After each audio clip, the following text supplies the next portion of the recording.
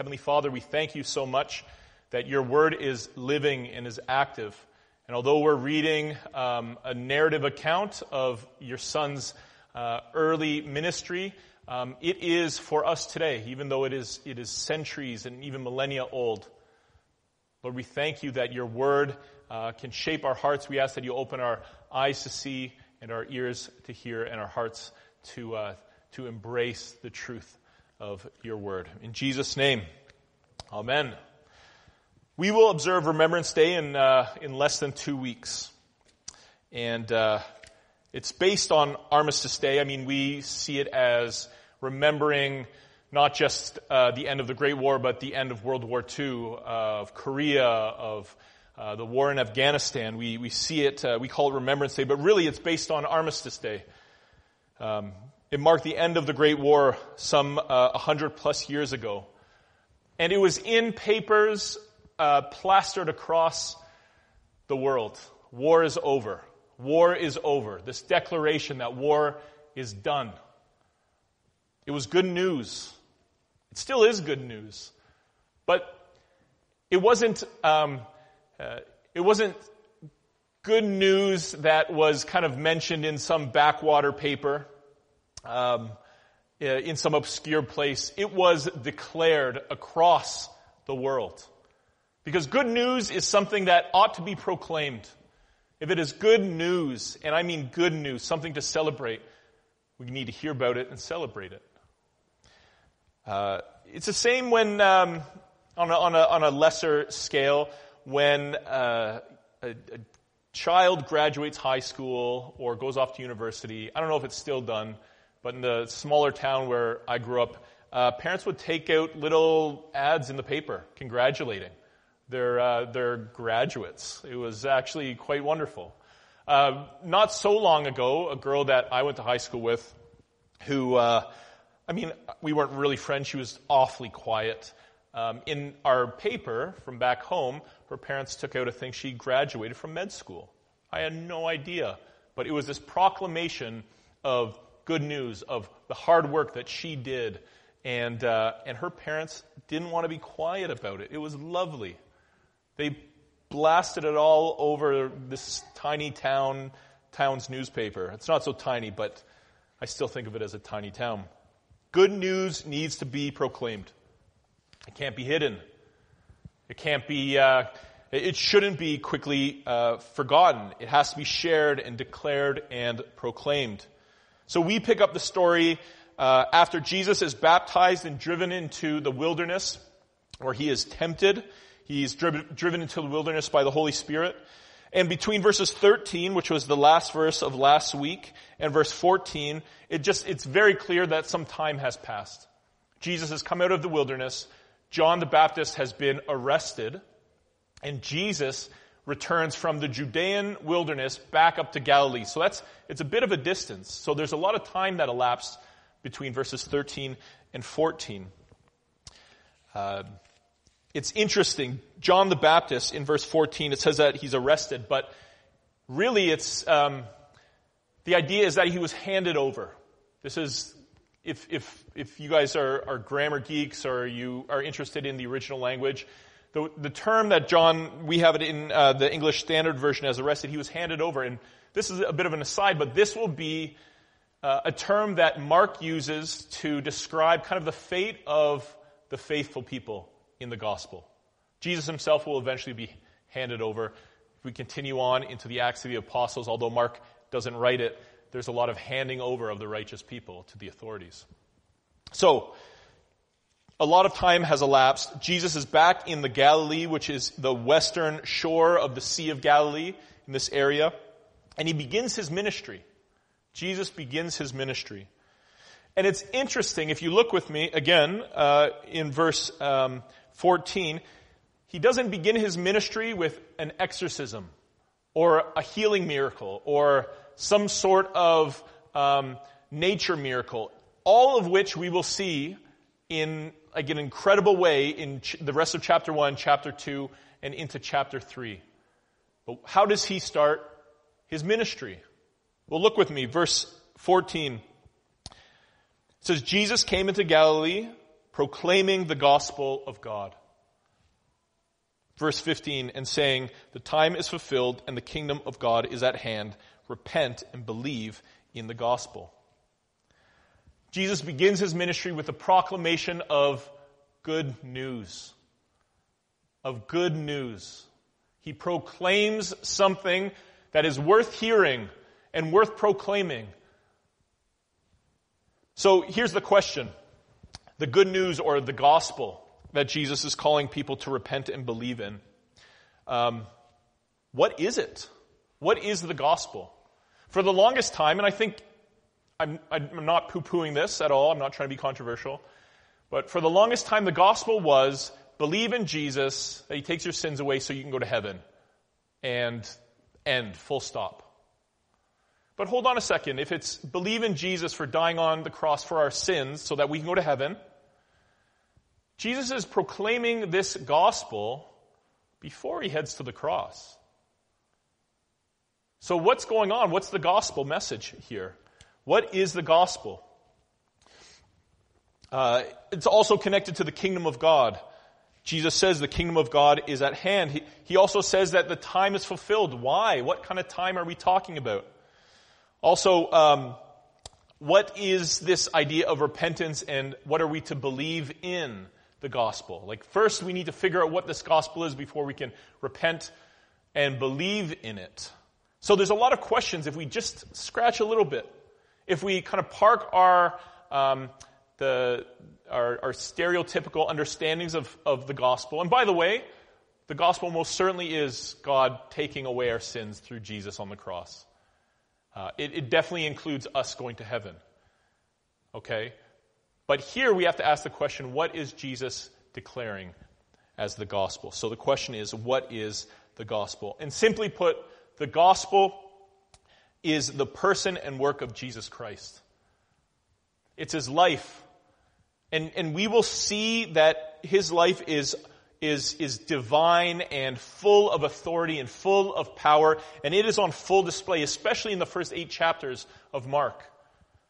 It's also his death, which will be an atoning sacrifice. We will get to this and we will spend some time understanding what it means for Jesus to be the atoning sacrifice for all people. And it's also his resurrection from the dead, which means that sin and death are conquered forever and that those who believe into him will share in his victory. But it means the good news of God is a person. It's not just about a person, but most certainly the gospel is about a person. It's about Jesus. But it's also a person. The gospel is a person.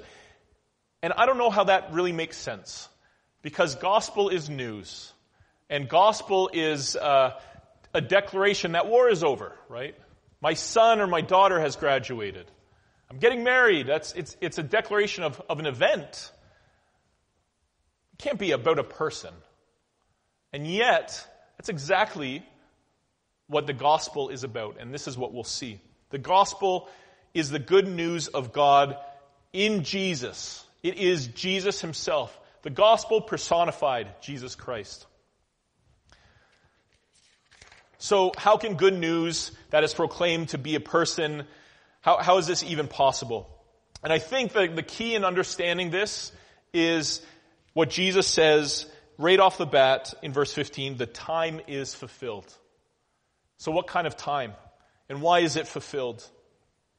So simply put, the time being fulfilled is that the entire history of the Bible leading up to Mark chapter 1 verse 15 is all of history culminates into this point. All of history up until this point is eagerly pointing and eagerly awaiting for Jesus Christ to come onto the scene. The time is fulfilled. So from the very beginning, Adam and Eve are in the garden. God makes everything. And what does he say about everything that he's created? Does anybody know? Remember? It's good. Everything that he makes is good. Adam and Eve choose to rebel against God's goodness, and they sin against Almighty God. And from then, sin and death and calamity overtakes the human condition, overtakes the human heart. And this is the song that is sung by humanity ever since that moment, and you can read about it in Genesis chapter 3. But right on the heels of their rebellion, God makes a promise that he'd send a Savior. That the bent ways would be made straight. That the wrongs would be made right. That the brokenness would be restored. That hearts that used to be hearts of flesh, that were now hearts of stone, would be made hearts of flesh once again. It's a remarkable, remarkable promise. And he doesn't just promise it to Adam and Eve. He promises it to Abraham. And he promises it to Moses. And he promises it to his prophets and to the entire nation of Israel. But not just for Israel, but for everybody. That God would send a Savior to make things right again.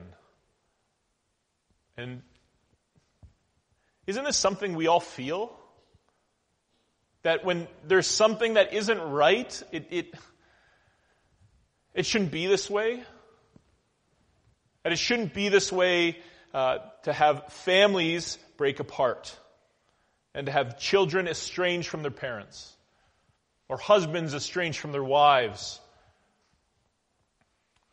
families breaking up, people making bad life decisions that snowball, and an inability to rectify the bad things. On a grand scheme, we see war, and war is not the way it's supposed to be. We see that there's this brokenness, this unrest, and we somehow know in our bones that something isn't right, and it needs to be fixed. It just needs to be. This is a part of what it means to be human, to see something that's broken and wish that it weren't so? It seems as though from the very beginning, God created us in such a way to long after wholeness. And because of sin entering in and because of death entering in, we have been grasping at that idea, not even really sure what that idea is, but knowing most certainly what it's not, grasping at it. So doesn't this promise of God restoring and fixing and mending and replacing seem exactly what hope is?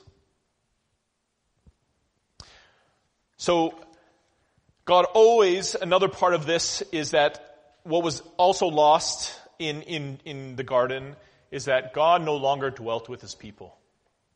The garden, sure, it is this beautiful picture of God creating and man naming the animals, and it seems like everything's fantastic and beautiful and wonderful. But the most beautiful thing about the garden is that God is dwelling with his people. That there's this bit where it says that God was walking in the garden in the cool of the day, but Adam wasn't with him, and he calls out to find Adam.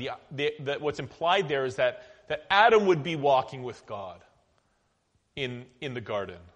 That he would know that relational intimacy and connectedness and vulnerability without the fear of getting trampled on, this complete wholeness of God dwelling with his people. And yet that was lost. And ever since then, what happens is that we get little pictures of God wanting to dwell with his people again. We see it in the tabernacle. God rescues Israel from Egypt, but then he makes a tabernacle, this big tent where his presence dwells. And then in the temple, he tells King David to make the temple. Eventually his son makes it, but it's the idea, that's where God dwells among his people. And then the time is fulfilled. And why is it fulfilled? Because when Jesus comes, it is God himself entering into into this world, into the human experience, dwelling with his people. The Gospel of John will say, not to be confused with John the Baptist, the Gospel of John will say in chapter 1 verse 14 that God, he became flesh and dwelt among us. And this is exactly what we're seeing here. So when Jesus says the time is fulfilled, it is all of the hopes and all of the desires of wholeness and of sin being eradicated and us returning to this relationship with God himself, Him dwelling with us and us dwelling with Him. This is what it leads to. The time is fulfilled, and all of a sudden Jesus appears, proclaiming the gospel. The gospel is a person. The good news is a person. The time is fulfilled in verse 15. And it is a marvelous. It's just 4 words, and yet it is so heavy and weighted, and the anticipation is just, it's exploding. Because God is now among His people. God has arrived. Good news incarnate has arrived. God Himself would be the Savior. And He would destroy sin and He would destroy death on the cross forever.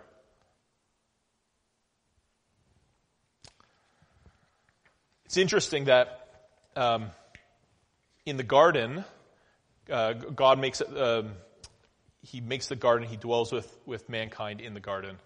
The garden is set upon a hill. It is this kind of image of a temple.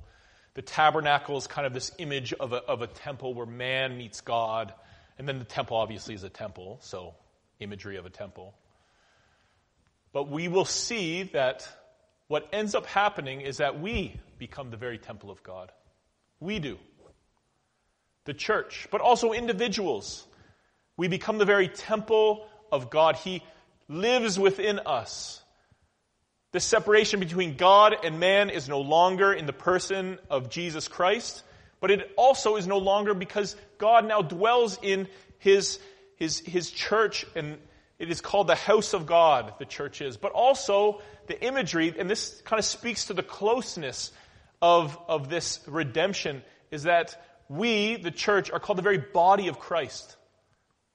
The very body of Christ. He is our head. We're not trying to say we are now divine like God, but the scriptures describe it as the body of Christ. We are that united with God.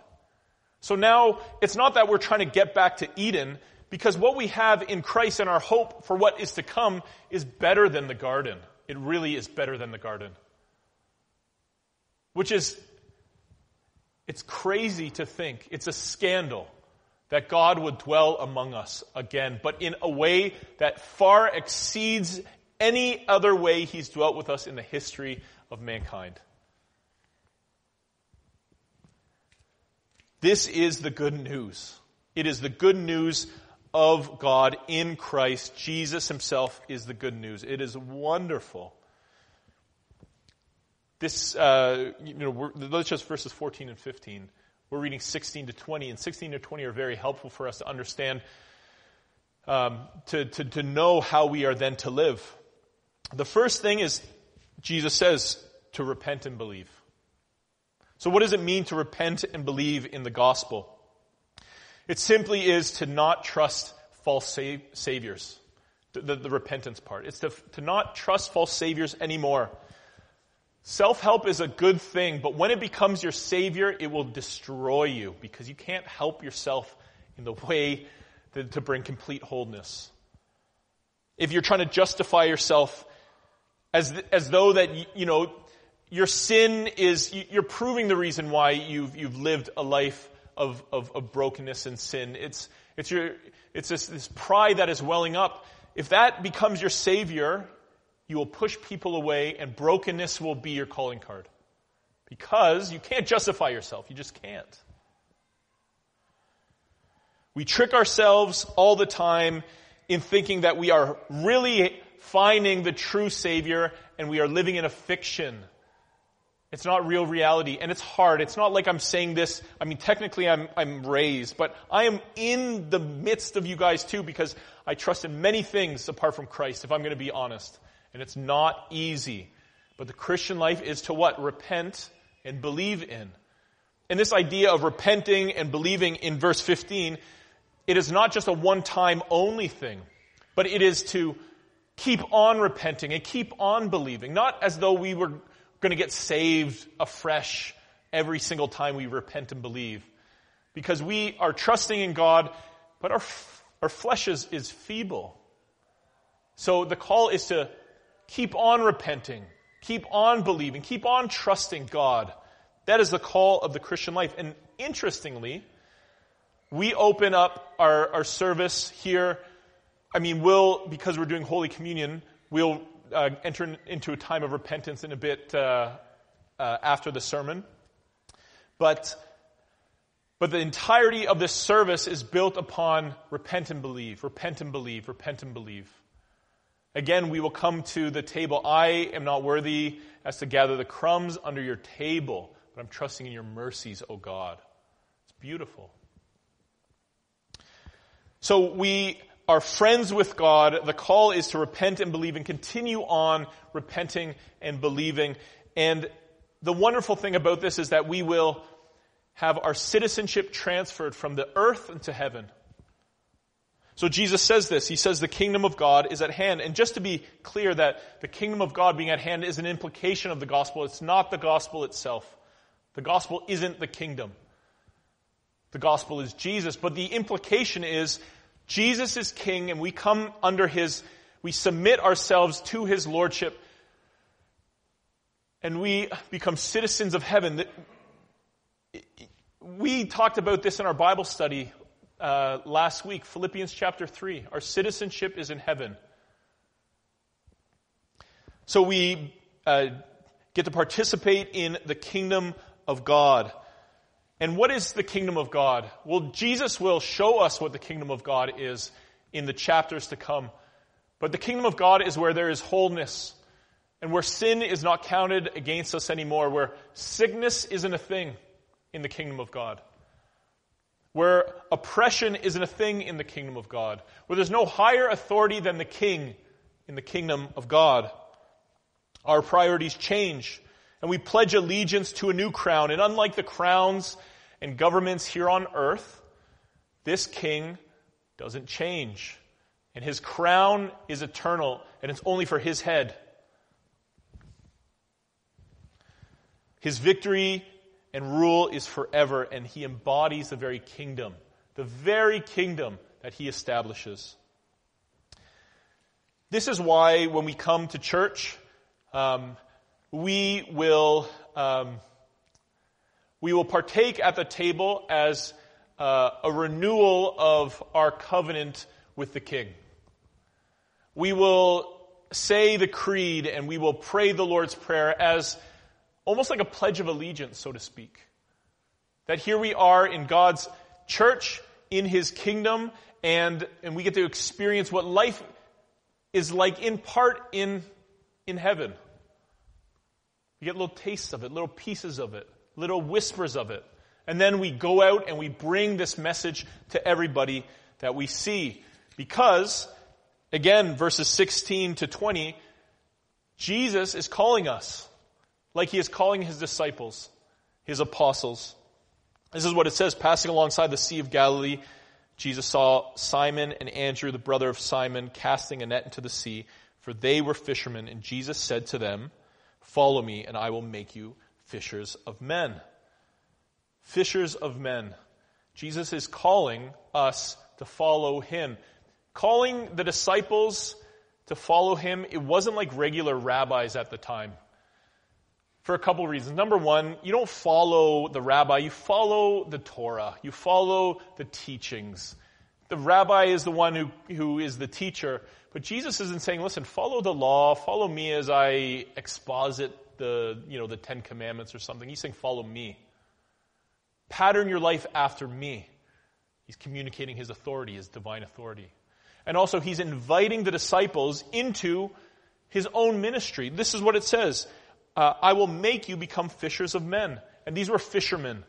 Jesus went right to them. They didn't clean up their act after 2-3 years of devotion to the Bible or to whatever. Jesus went to them, straight to where they were, and called them right where they were from. And that's what he does for us. We don't come to God because we have cleaned up lives. We come to him because we recognize our desperate need for him. And he doesn't say, come and you'll be a rock stars overnight. What does he say to his disciples? He says, I will make you become fishers of men. And we know that, well, maybe you don't, but the story of the Gospels are his disciples not getting it, failing, tripping over their feet, We will see later on where Peter, in chapter 8, will declare who Jesus is, and then in the same moment rebuke Jesus for going to the cross. But then we'll see in Acts where the Holy Spirit fills them, and they grow, and they mature, and they become fishers of men. The call for you is to follow Jesus, and He will teach you. He will disciple you. This is what church does. This is why we need the body, because people are going to be able to teach each other and point each other to the Lord. We come here to pledge our allegiance and our love and our fidelity to Christ every week. And we partake with Him in the Great Commission. And just, if it seems overwhelming, it is overwhelming. But listen, let's be overwhelmed together. It is not easy. I need a break every now and then when I'm working at home. We have 3 young kids whom I love, but they're busy and they're loud. So every now and then I'll go to a coffee shop, and I was at a coffee shop, and this guy behind me, he is on a spiritual quest because he's talking about like his business stuff, and then he phones up his friend. He's like, "Hey, listen, man, like, do you believe in psychics? Because I talked to this psychic, and like she totally read my journal. Like, it was nuts." Also talked about some Christian stuff. I kid you not, I was like, "Lord, like, give me strength. I'm going to do this," right? And the guy got up and left before I mustered courage. It is not easy being fishers of men. I'm supposed to be a pastor. Like, listen, that doesn't mean that I'm supposed to be some world-class evangelist, but it's hard. And maybe you guys have stories as well where you want to bear witness to Jesus, but you're afraid. And God's honest truth, that happened to me. I'm not making it up. It was Friday. It happened. But what will He do? We follow Him. We repent and believe. We continue to repent and believe. We trust in the gospel. And what will He do? He will make us fishers of men. The apostles are unique. They are. Okay? God used them in an unbelievably mighty way.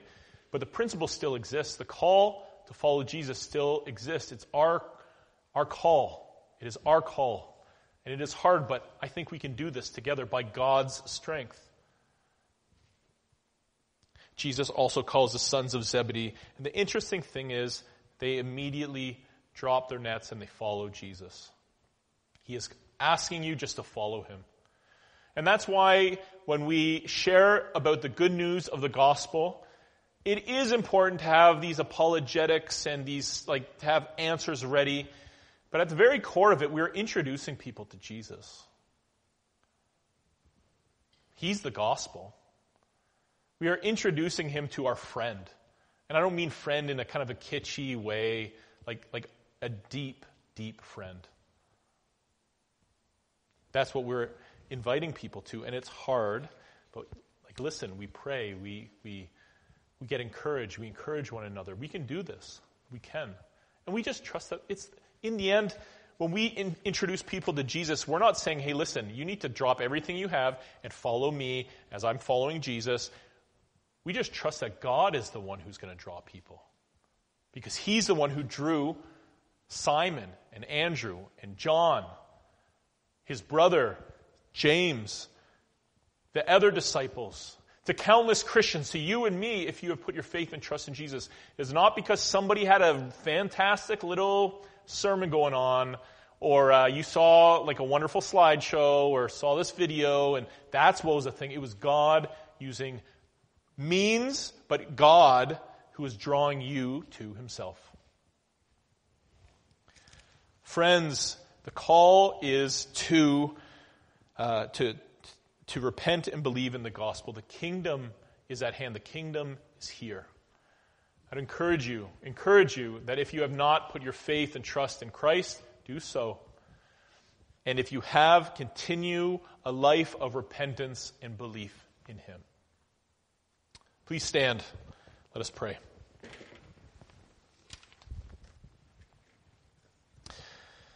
Heavenly Father, we thank You so much for Your word, that it is, number one, that we have a copy of it. that we can read it, that we don't have to be afraid that secret police are going to bust in and shut us down. Lord, we thank you for the freedom we have here in Canada to read and study, to mark and inwardly digest your word. And Lord, I pray that we would do just that we would believe, repent and believe in your Son, that your desire is to make your home with us and among us, and you have done just that in Jesus. And Lord, I pray that just like the call to Andrew and Simon, James and John was to follow your Son, that we would do that, Lord, and that in mountaintop experiences with Jesus, but in especially valley type of experiences with Jesus, that we would continue to follow him. Lord, help us to believe, help our unbelief, we pray. In Christ's name, amen.